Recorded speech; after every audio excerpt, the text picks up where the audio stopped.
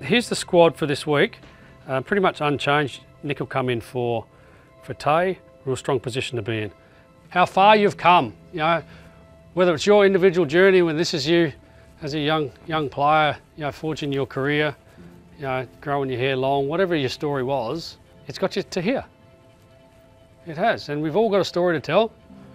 Someone's always got something to tell. There's always, you know, resilience along the way, or things that have shaped them, and it gets us to this moment.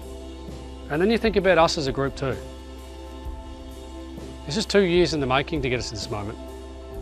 Not just 10 days of preparation to get to GWS, 2 years. 2 years of us forging winning habits, winners only, step in the room. You know, this is our journey together collectively. Take a look around the walls. This started with blank walls at the start of this campaign. Corkboard, that's all it was. We're filling in the blanks with the stories that we've been telling, the steps that we've taken, and look at now spilling over right up to the back.